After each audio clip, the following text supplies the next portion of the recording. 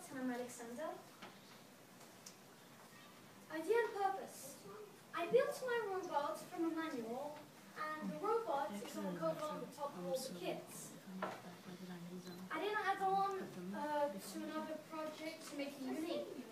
I made this robot because it was a hard robot to make and to program for a beginner in programming.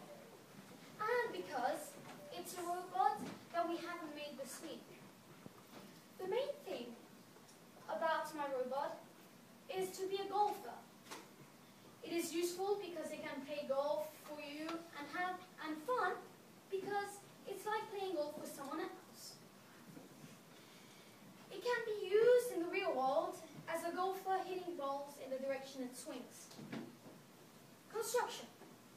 It has 3 motors, which are these ones to make it swing and 2 to make it move.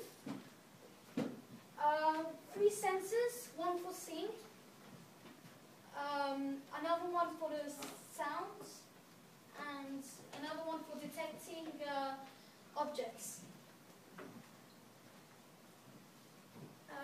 It's 30 centimeters long, 60 centimeters of width, 18 centimeters high, and during the construction, the challenges that I've encountered are the movements, which means going forward, swinging the golf club, going backwards, and arriving at the spot in the beginning, and using the detecting sensor to detect the ball and not to make a collision with the ball.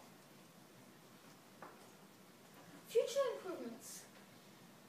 If I had more time and resources, I would have constructed an attachment for the chair of my Lego man on the robot. Thanks for watching. I hope you have enjoyed my presentation.